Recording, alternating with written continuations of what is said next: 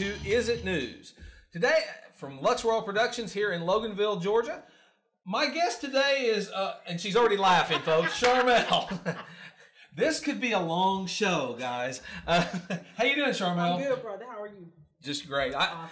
And I saved these stories just for you. Did you really? I really did. You know how you have certain stories that fit certain people? Well, the first story is a New York Post story out of China.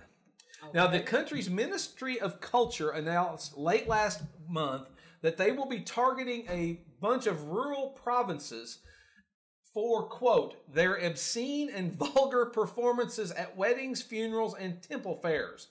And what it is they are having problems with strippers at funerals. What the hell that made you think of me for?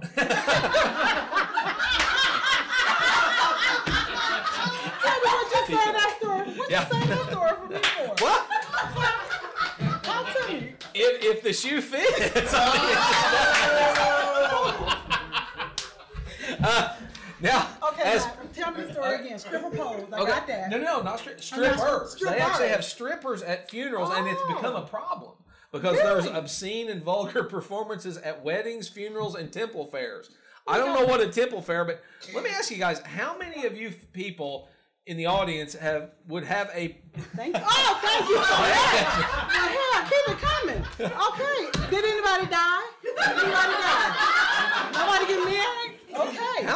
How many people have had strippers or would have strippers at their wedding?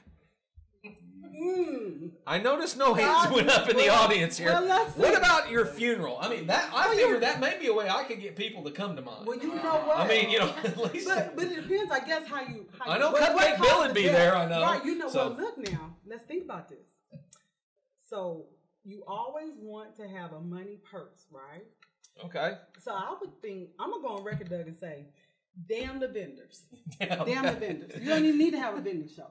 You don't need to have a booth. You could just bring strippers and charge for people to come to the wedding. Because you know, because you got to find a way to pay for the wedding, right? Well, they do have a lot of, well, so I've heard. Okay, strip joints, so I've heard they have.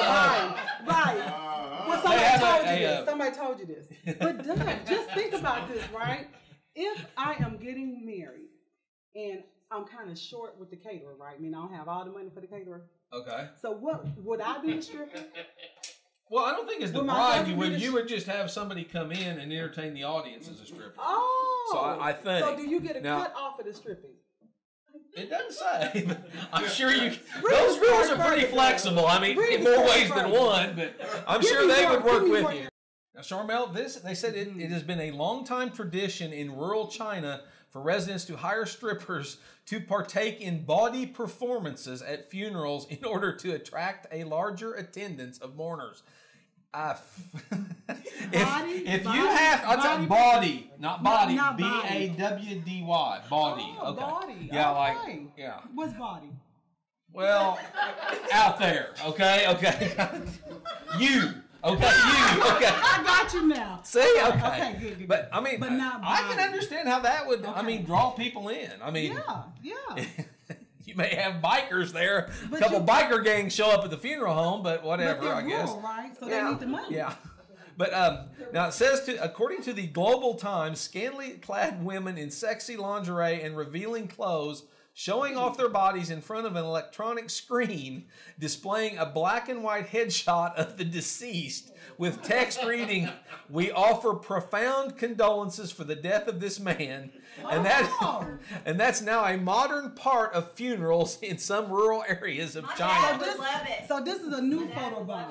Well, yeah, I mean, you actually have the picture of the deceased with a little, I guess, hey, you're a pretty good guy. I mean, we love you so much, we're here to take our clothes off. That's true. Okay. So that's what I'm saying. So this is a new photo bomb type. So no more of this. No. So no more of this. This is out the door. Okay. So boobies. Now, there we go. Now, it says the typical scene of strippers performing at a funeral. The crowd is pushed to climax. I'm just reading it, folks. I'm not saying this, but the crowd is pushed. What's that? Yeah. How's our censor back there? The crowd is pushed to climax, roaring with laughter, whistling, applauding, and cursing. I guess I've never really heard you curse at Well, so I've heard at a strip right, place. because So you're not yeah, into one. I've just heard. But let's reread that sentence. The crowd pushed to climax. Yeah, and and as the performers saunter into the audience to, let's put it, perform. I'm not going to say what it says in here. I'll just say perform. And I don't know why you thought this. I guess lap dances. Okay, we'll just say they were giving lap dances there at the funeral. And this story was inspired by me. I inspired the story. Huh? Well, I just thought you would get a kick out of this. I like it. I do like it. Now, and see, you made $10. This is true, and you didn't even die. You didn't see anybody getting even 50. Are you getting married? Am I married? Are No. you getting married? No. You better say this. I think we're going to move to the next story, okay? This is a Reuters story. This is a Reuters story out of Oslo, Norway. Now, here in Georgia, they've been lately putting in a lot of roundabouts. I mean, the roundabouts in Europe, they have a lot of them. Well, anyway, in Norway, high school graduates, they have had to clamp down on these high school graduates in these post-graduation period called Russ. I guess that is after they graduate. They kind of party, drink, and all this other stuff. What? Rush? Russ. R-U-S-S. That's what they call it. I mean, well, it's Norway. You went on one box. But apparently they are having, they've had dozens of accidents involving students in red or blue painted vans and buses, and because people are having sex in the roundabouts. Okay, are the babies having sex in the roundabouts? Yes, the graduates. The graduates.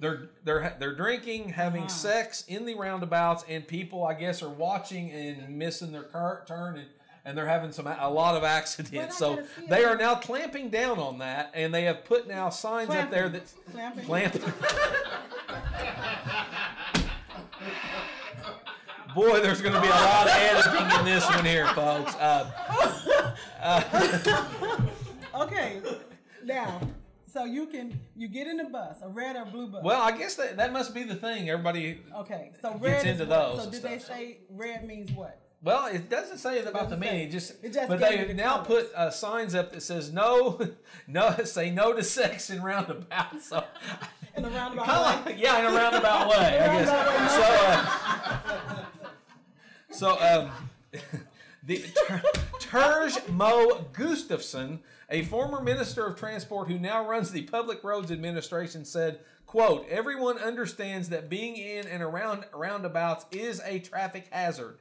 It may not be so dangerous for someone to be without clothes on the bridge, but drivers can get too much of a surprise and completely forget that they are driving." So apparently in Norway, if you want to go naked on a bridge, I'm good. More power to you, baby. But if you're going in a roundabout, they draw the line. There's a line in the sand, apparently. How many roundabouts we got in Georgia? We've got a lot of them. I'm going to be careful on the next roundabouts I go around. Yeah, because I'm going to see if Eddie has a blue van or a red van.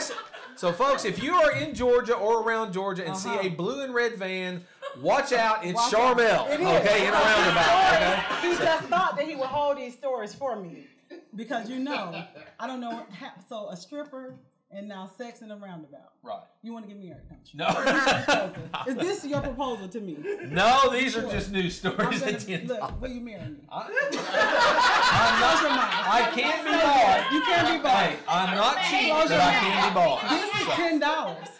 A stripper only get $1. Our censor is yelling back there in the background. My bad.